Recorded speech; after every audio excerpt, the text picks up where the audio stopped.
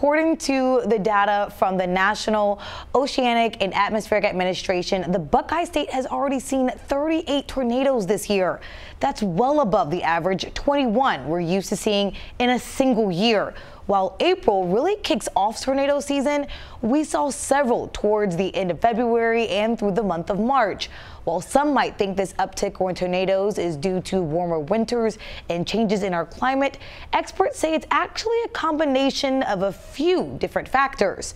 Often, tornadoes are a result of retreating cool air and incoming warm air chasing each other with a combination of some sort of moisture. And in this case, we're seeing that moisture come from the Gulf of Mexico.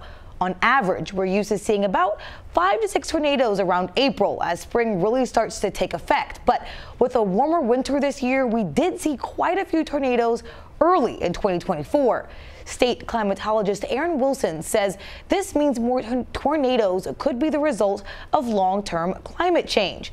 Researchers will need decades of data before making that call. However, Wilson says updated radar technology has made a significant impact in spotting the tornadoes that we're seeing. And what that has allowed us to do is be able to detect a lot more tornadoes through radar and to detect really EF1s, EF0s, these smaller, less intense tornadoes. We're actually witnessing or observing more of those than maybe we did in the past before certainly before 1990s.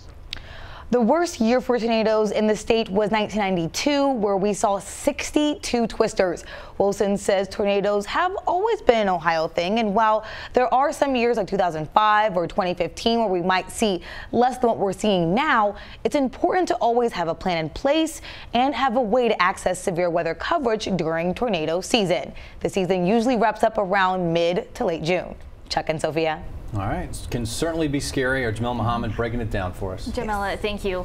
Thank you for watching our YouTube channel. For more stories in your communities, click the subscribe button right here. You can also download our app or watch us on TV for the latest information, balanced coverage, weather updates every 10 minutes and more. We'll see you then.